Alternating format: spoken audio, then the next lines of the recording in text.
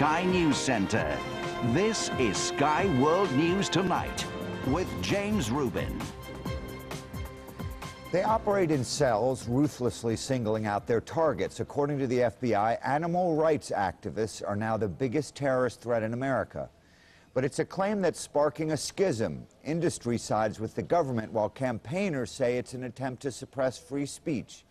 It all adds up to more pressure on the Bush administration, particularly now that a civil liberties group is challenging the legality of his domestic spying program. Our U.S. correspondent Andrew Wilson has the story. I must warn you, his reports contain some disturbing images. 5, 6, 7, 8! Break the locks and There's only a few of them, but that's all it takes. Puppy killer! leave town! Murderer! Manhattan isn't large. 2 banks and a stockbroker got the same treatment in one night. Don't fight back! American animal rights activists have learnt from the Brits. If you can't hurt the animal testers, go after their friends. They do not want this. We have companies like the Bank of New York, Washington, which they all dropped so fast because of instances like this. They have a storefront, they're right here on the sidewalk, and so are we. And it's proven effective. Last year, the US arm of Huntington Life Sciences UK was dropped from the New York Stock Exchange when the spotlight turned nasty. News of this abrupt backpedal in the business community spread quickly, down Wall Street, out into the United States. Who were these shady groups who could wield such extraordinary influence? Suddenly, any company remotely connected with the world of animal testing was looking to its own defenses. Groups like the Animal Liberation Front are hard to tackle. The structures are loose, and like many terrorist organizations, there's no apparent chain of command. Arrests are on the up, but so are incidents of vandalism and harassment. Property damage is estimated at well over £150 million. The FBI is on the hunt for more resources.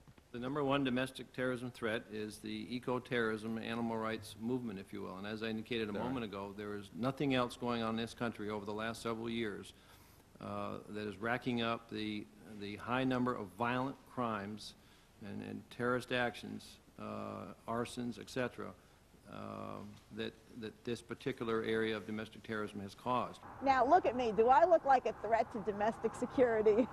Activists, of course, scoff at the label.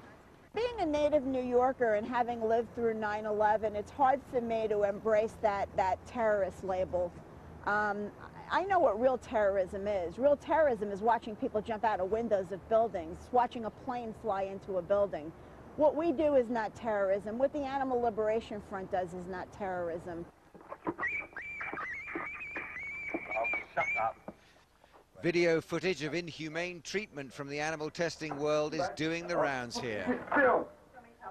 Even in this gun-toting society, few have the stomach to watch beagles being beaten by lab technicians. Every fucking time point! Or monkeys undergoing drug tests and electric shocks, strapped down and screaming. The fight for America's moral high ground is on.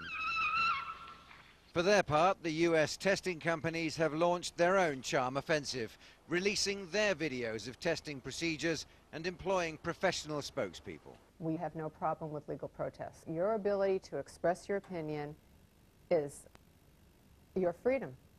But it's when you say, if you don't adopt my opinion, I'm going to get you, that we part ways.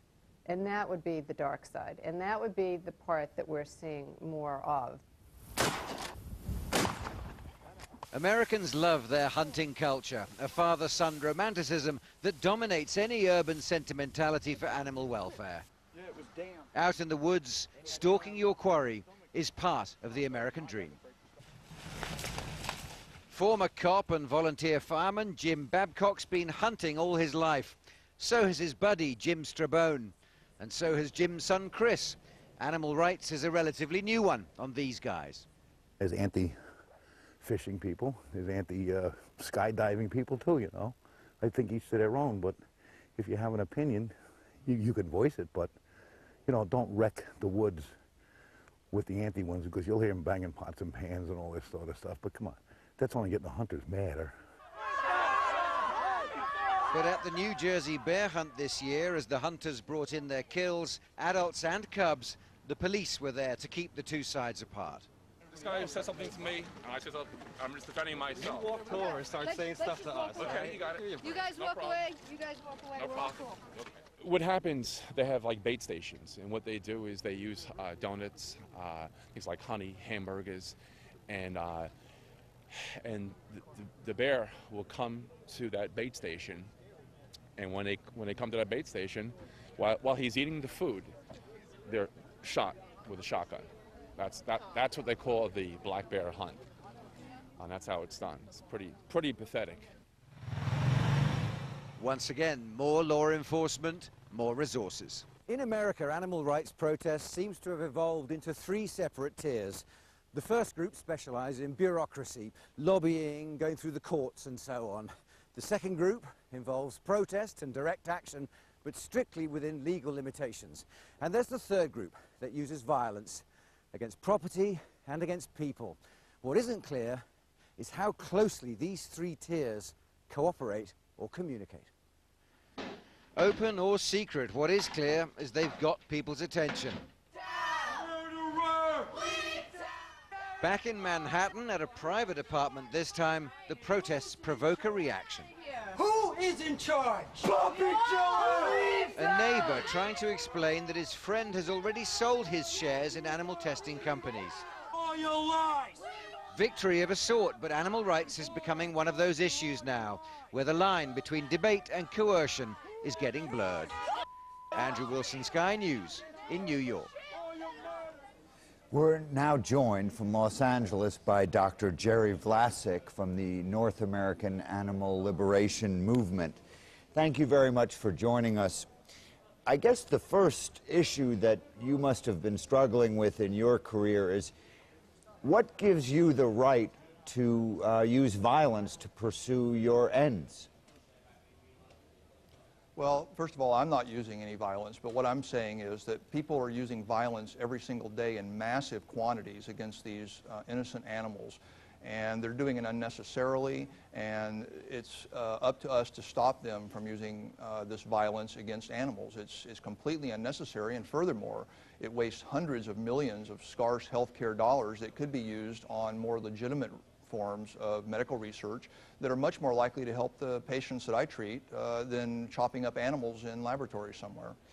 You're being a little disingenuous, sir. You testified that you said in your testimony that activists should do whatever is necessary to stop animal experiments, including, if necessary, if there were no other justifiable way to do it, killing researchers.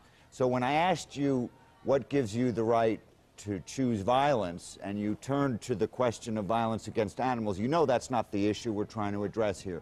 We're trying to address whether you're right or you're wrong, and assuming you're right, what gives you the right to throw firebombs that may someday kill somebody, or to actually kill an innocent person who might be a cleaner in a facility that you firebombed. What gives you that right?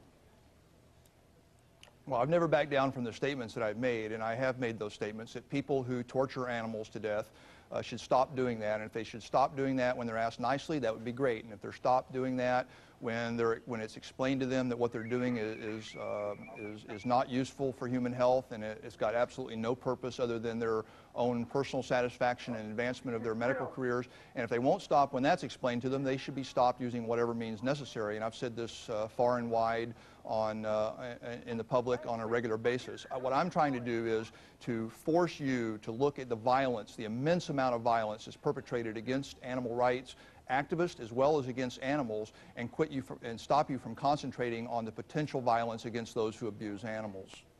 Well, you know, this is a society where you don't get to decide what we focus on. We had a film, I think it showed some violence against animals, and it also showed some violence against shareholders and companies who test animals. So we think we've done a fair representation of the issue. But you're a spokesman for a group that has gone about engaging in firebombing of facilities and has used violence.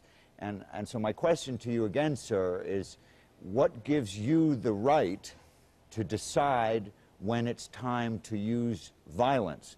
In a society that goes back thousands of years, that right has been given to lawmakers, not to individuals, however intelligent or well-meaning they may be.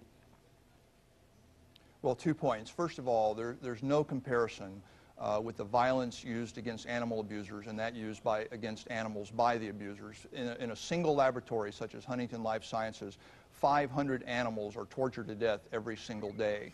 Now, when it comes to this issue about law and who should make the law and who should obey the law, don't forget that in my country, it was perfectly legal to own black human beings until 150, 200 years ago. In Nazi Germany, it was perfectly legal for them to do what they did to Jews and other misrepresented groups. It was perfectly within the laws there. So don't talk about having to obey the law as being the final authority. The law can be wrong, and in this case, a law that allows the torture of animals in laboratories, that allows the killing of animals for sport in the woods, the laws that allow animals to be placed in zoos, laws that allow animals to be anally electrocuted and have their necks broken so that their fur can be made into fur coats. Those laws are wrong, and if they're wrong, they need to be broken.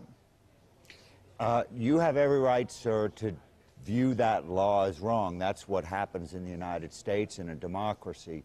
But we do, as journalists and others, have a right to ask about the violence to human beings. We are a nation of human beings, it says in the Constitution and the Declaration of Independence. It doesn't say we are a nation of animals.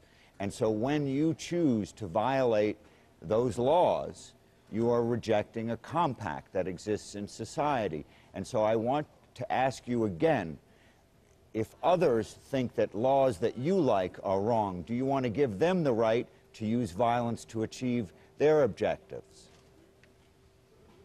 When another group of people or another group of beings is being violently oppressed, as animals are in our society and as black Americans were in the day when they were not protected by the Constitution, then I think people have a moral obligation to do what's right, to stop that oppression, to stop that exploitation, to stop that suffering. And if I was doing something that was causing pain, suffering, and exploitation, I would hope somebody would stop me. I used to do animal research, and somebody did talk to me about it, and I did change my mind, and I'm out there trying to change other people's minds as well. Well, until the United States becomes a nation whose declaration says we the animals, I think you're going to have a hard time winning that argument. Thank you very much.